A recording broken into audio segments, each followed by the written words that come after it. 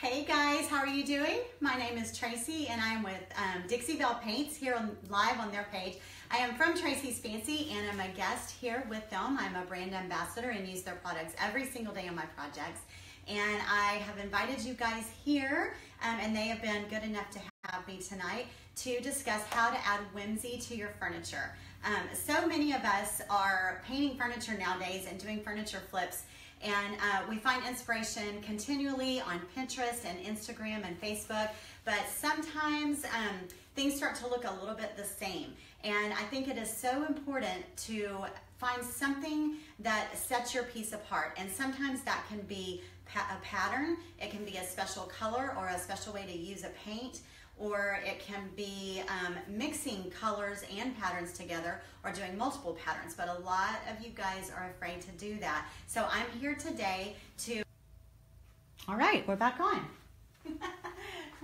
Yay, are we back on? Yay, that was the longest disconnect ever for me.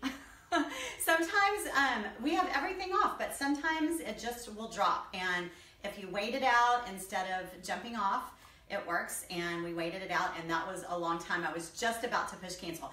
Thanks for hanging in there with us. So let's get started because we have a lot to do.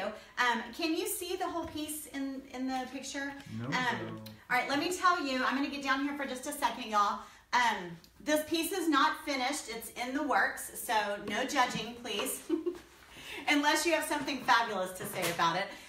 This is a hope chest.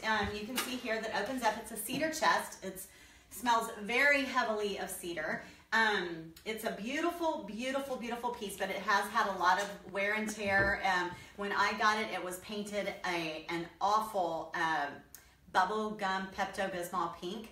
It was pretty dinged up, and it had a sealer, I think, had been used on top of it that had started to yellow, so it was pretty ugly. So what did I do to this piece already? And babe, don't move the camera too much because I don't want to lose connection. What I've done to the piece is I just cleaned it really, really well.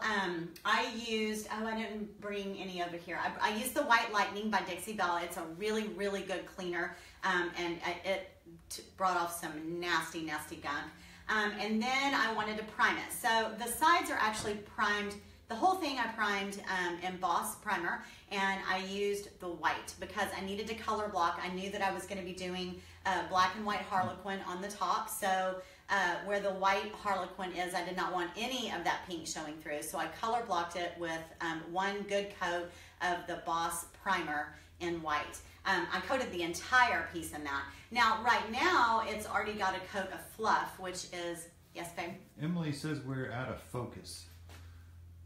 Is it looking any better, Emily? Sometimes it just, I don't know, some people don't mess with anything. Okay. Do we look clear on your camera? If we look clear on your camera, then a lot of people are seeing us clear. Yes. Yes? Okay, good. Sorry, Emily, I'm sorry. It's clear on our end. I don't know what to say. There's no way we can really fix that. Anyway, this, I also used fluff. It's my favorite white. It's kind of like the color of marshmallow, which I think must be why they named it fluff. And this has a coat of fluff on it here already. So I want to tell you a little bit about the colors that I used on the front. Like I said, this is not the finished product, although I think it looks really good already. I think it looks good on camera and in the light. I don't know if any of you have, what is our TV thing, babe? Roku? Is that what it is? A lot of people are a little blurry. Yes, Roku. Roku. A lot of people are blurry. I don't know. We've had 3 or 4 people mentioning it. Oh, I am so sorry, you guys. Anyway, Roku is a TV thing that we use. I don't even know what you would call that. A streamer for live streaming, yes. I guess. And they've had this backdrop or a screensaver that's been they've been using on the TV. And every time I walk through the family room, I'm stopped in my tracks because it's these colors. And I kept saying to myself, I want to put that on furniture. It's the colors of the sunset, but it's way more vivid. And so I took a picture of it, and I decided I would use that. And I got out here today. I just did this today.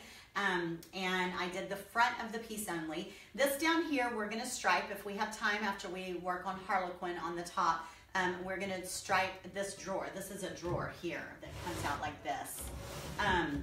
So I wanted to tell you what colors I used here. Dixie Belle has a really pretty dark purple called Amethyst, but I didn't have any amethyst in stock. So I made my own purple by mixing, like a chemist, I mixed red and blue. I mixed cobalt blue and honky tonk red, which are two very, very vibrant colors. So can you believe that, y'all? Can you believe that these two colors made this outer color on the outside? And it made this gorgeous purple, and I just love it. So I used the red and the blue. Oh my gosh, he's giving me a heart attack. Sorry. What's that? I dropped the Just don't move, babe. Don't move. And then I also used peony, which is a beautiful, beautiful, not bubblegum, not Pepto-Bismol. It's a gorgeous pink. I used that in these areas. I color blended with water. And then I also used flamingo, which is what I used here in the center. And then this down here on the bottom is also flamingo. So those are the 4 colors. So that's 4 colors that I used to make the center. And I'm really pleased with it. So you guys let me know what y'all think about it. And Matt, did you want to say anything? No, I'm good over here. Okay. So then what we are going to work on right now. Okay, we're back. We're back on? We're back. You know what? I'm thinking we might need to move, you guys. Top 6:30. No, I think we'll just move now. You want to get reset up? How do you guys feel about this? Do you feel like can y'all see us clearly? I do lives like 2 and 3 times a week, so I don't know why we're having issues today.